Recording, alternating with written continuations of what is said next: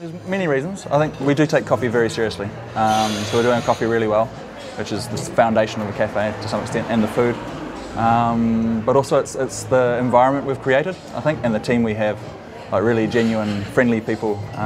That's one thing one of the judges commented on, was how welcome she felt when she came in and saw such a broad demographic, feeling relaxed and welcome in this place. That's kind of what we've gone for.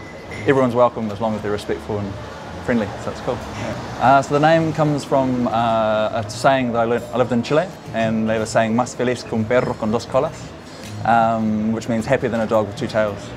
And I always had the imagery of a dog wagging its tails, and yeah, I really liked it. So it's also really important that we're a cultural hub. That from the very beginning, that was our idea. So many venues are closing down around Dunedin, and the Dunedin music scene is still vibrant and still really rich. So we try to have live music 4 times a week. We have open mic nights, we have a jazz jam, and then we have gigs, lots of bands coming through, international, national and local. It's a very important part of what we do.